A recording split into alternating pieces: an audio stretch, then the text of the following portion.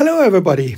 In this quick video tutorial I want to discuss with you why you should not use error bars that show standard deviations if you want to assess whether samples are significantly different from each other.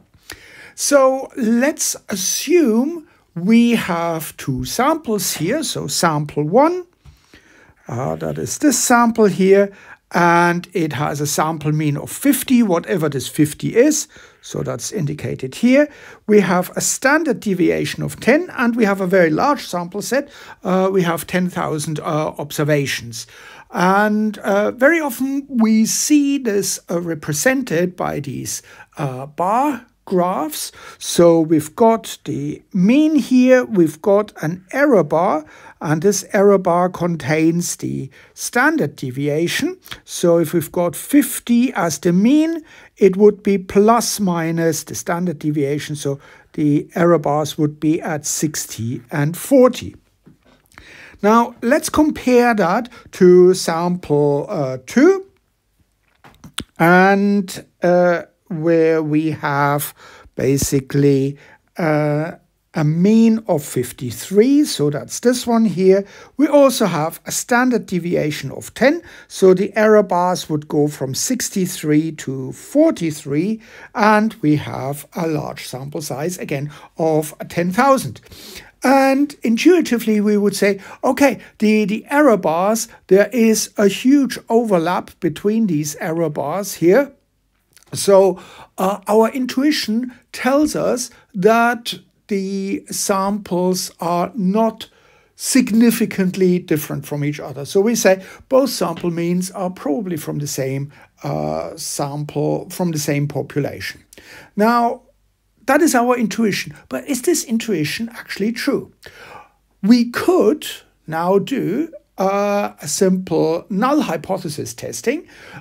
We could use, for example, a t-test if we assume that our samples are from a normal distributed population and that the sample data types are continuous samples or continuous data. So we could perform a t-test, and we can do that with an online calculator. My favorite online calculator here is evanmiller.org. And if we go to a two-sample t-test, we can actually put in our numbers. So for the sample 1, the summary, we had a 50 mean, 10 standard deviation, and a sample size of 10,000. And for sample 2, we had 53, 10 and 10,000. And we let the calculator do the calculation, and it will calculate a p-value.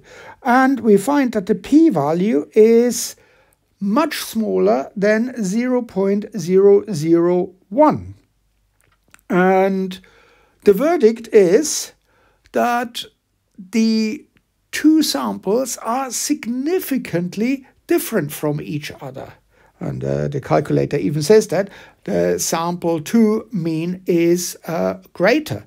So we find that the two samples are statistically significantly different from each other, although the error bars that we have here with our standard deviation overlap to a vast extent.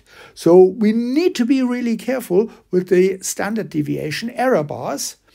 They don't tell us whether the samples are statistically significant different from each other. Now, surely, if the error bars don't overlap, surely then we can say the samples are different. So let's take another example here. So here we have sample 1. Sample 1 has a mean of 50, whatever this is, standard deviation of 5, and a sample size of 3. So here we've got 50 and a standard deviation. So our error bar would be between 55 and 45. And now let's compare that to another sample, sample 2, where we have a mean of 60 a standard deviation of 4, so that gives us an error bar of 46 to 64 to 56, and we also have a sample size of 3. And what we see is that the error bars don't overlap. So surely this gives us a good indication that the two samples are statistically different from each other.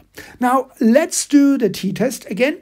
We make the assumption that the data are continuous and that they are from normal distributed population. So we can use our t-test calculator, evanmiller.org, which is a fantastic calculator. So here we've got the sample summary, 50 for the mean, 5 for the standard deviation, 3 for the observations, and sample 2 we have 60, 4 and 3, and we ask the calculator to find the p-value, and indeed it calculates a p-value.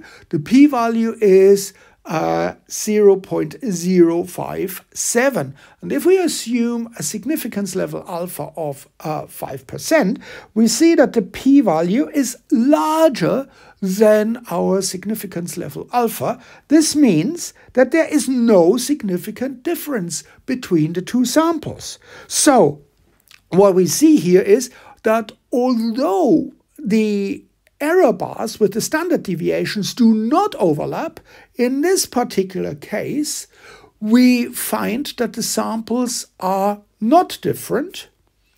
In the previous example, we found that when the standard deviation error bars do overlap, we found that the samples were statistically significantly different.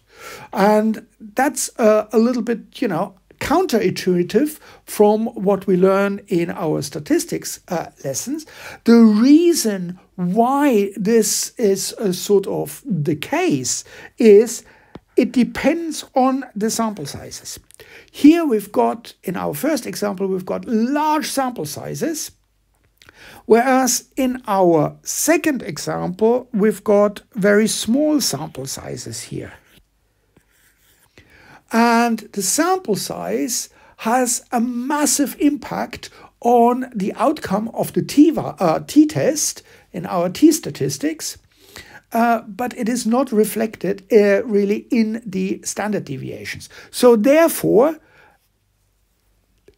we should not use error bars with standard deviations if we want to make a judgment whether our two samples are statistically different from each other.